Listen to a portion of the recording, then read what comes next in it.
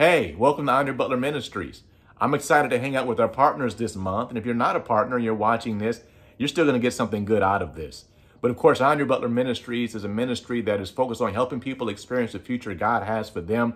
It's a national and international ministry. So we're ministering to people primarily through the internet all over the world, through our Sunday experiences, on social media, when we have speaking opportunities. I just spoke in Arkansas last month. I'll be in Arizona next month. To other things, other ways. For example, we have our own film that's right now in the process of being distributed. And so I'm excited about what God has done, and I'm excited about what he's about to do. And if you're a partner, I want to say thank you, because your giving and your praying has made a difference. I'm often getting messages or hearing stories about people's lives being changed as a result of them coming in contact with this ministry. And you're going to get rewarded for that in heaven as well as here on earth. Today, I want to share a message with you that's really dear to my heart. I feel like I'm living here. So I'm going to read in Exodus chapter 14. And of course, if you know this story, and most people who know this story, even if you don't know God, you don't believe in the Bible, you know about God parting the Red Sea for Israel. And so in this story, of course, we know that Israel had been slaves for over 400 years in Egypt, that God caused many miracles to happen so that Egypt would finally let them go. And they did. They were released from Egypt and they left with silver and gold, and there was no one sick among them. So it was a healing miracle, a financial miracle, and a deliverance miracle all at the same time. And so we get to chapter 14 and we find Israel not through the Red Sea yet, right? They've gotten out of Egypt, but they're in this in-between place, the in-between. And if I had to give a message to this, it would be a title to this, I would be living in the in-between. Because that's where they were. They were between Egypt and, getting through the Red Sea, the promised land. We can call it that ultimately. And so in chapter 14, in verse 1, it says, the Lord spake unto Moses, saying, speak unto the children of Israel that they turn and encamp before Pi-hahiroth, between Migdol and the sea, over against Baal-zephon, before it shall ye encamp by the sea. And then he says, of course, what's going to happen? Pharaoh's going to come after you, etc., etc. And of course, that's exactly what Moses did. He had them to encamp against Baal-zephon. So once again, Israel is between Egypt and the Red Sea. They have come out of Egypt, which was a miracle. In fact, it took a bunch of miracles. But they have not gotten away from Pharaoh just yet. If you keep reading this, you know that Pharaoh and his army come chasing after Israel, and it looks bad. I mean, Israel looks like they are in serious trouble, and they panic. They say, man, Moses, you should have left us in Egypt, because now we're going to die. Pharaoh and his army are going to kill us. And Moses, of course, goes to God about it. And when he goes to God about it, the Lord ultimately says to him, lift up your rod and stretch out your hand and divide the sea. And of course, the children of Israel will go on dry ground through it. And we know the rest of the story, that's what happened. And so there's a couple of things that we can get from this. And I think that it's important for us to really listen to this.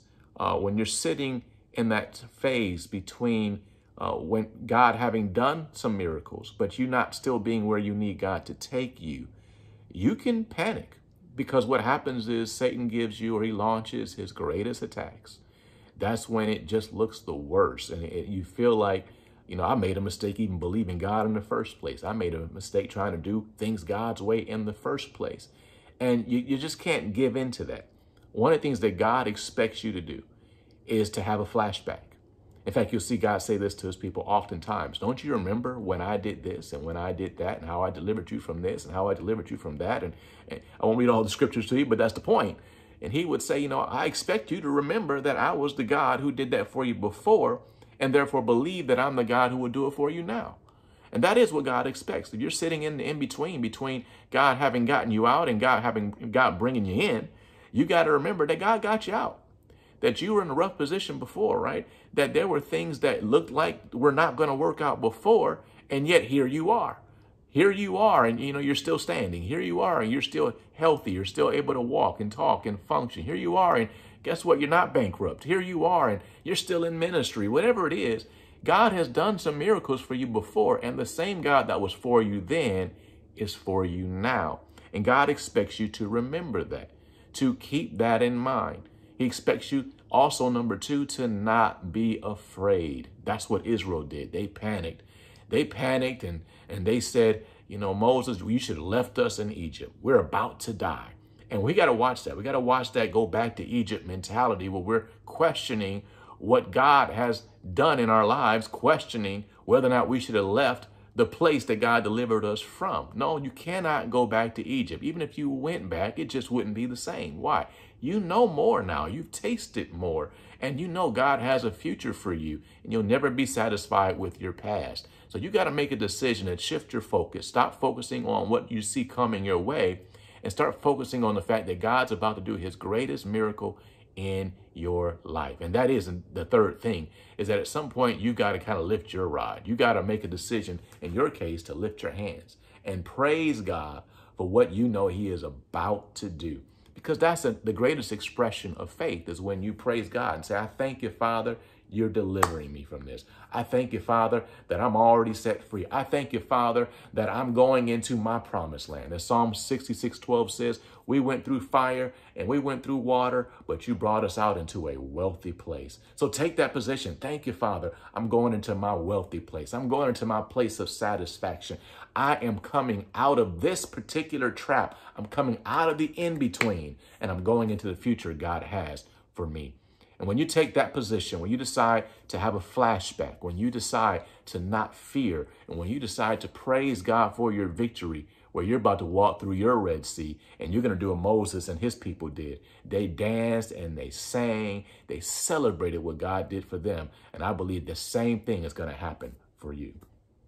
I want to encourage you, if you're a partner, as you give this month, to make sure that you do so through AndreButler.com, but then make sure that you do so in love and in faith. Number one, God has us give because he wants to use us to be a blessing to other people. It's because of somebody else's giving that you're saved today and you're watching this and you're able to talk about good things God's done in your past. Number two, God tells us to give so he can get harvest to us. And some people struggle with that. God wanted to prosper you financially, call it prosperity gospel. No, it's the Bible. The Bible says, give and it will be given to you, good measure, pressed down, shaken together, and running over, shall men give into your bosom, that when you sow bountifully, you will reap bountifully. So believe God for that God's going to multiply every single seed you have sown for him, and thank God for it, and then watch him do just that. And so as you prepare to give, let's go ahead and pray. Thank you, Father, for the privilege and honor of being a blessing to you and to others through our giving. Thank you that because of our giving, people all over this world will hear about the future that you have for them through Jesus. We thank you also. Your word promises us that when we give, you'll give us not just back what we gave, but a running over return. So we ask for our return and believe we receive it now. Satan, we command you to take your hands off of it, and angels go forth and bring our return into our lives. In Jesus' name, amen. Got a couple great things going on at Andre Butler Ministries I want to mention to you. We've started just recently, maybe last couple of months, our video devotional. So a couple times a month or week, you can get a short message from me just to encourage you throughout your day. Sign up for that at AndreButler.com. I do have the privilege of speaking at Faith Christian Center in Phoenix, Arizona, the church I literally started at in terms of pastoring. When I was 21 years old, it's their 25-year anniversary. So that's going to be on October 2nd. So stay tuned for that information, particularly if you're in the Phoenix area. We'd love to see you there as well. And then once again, continue to believe God with us. Our movie Match Made is in the process of being distributed. We're in the middle of the distribution process, let's call it that. And so believe God with us for favor. I believe that God's going to use it to impact a lot of lives and also cause this ministry to be in position to do even more for him. I love you guys. I will catch up with you next month, and know that God has a future for you.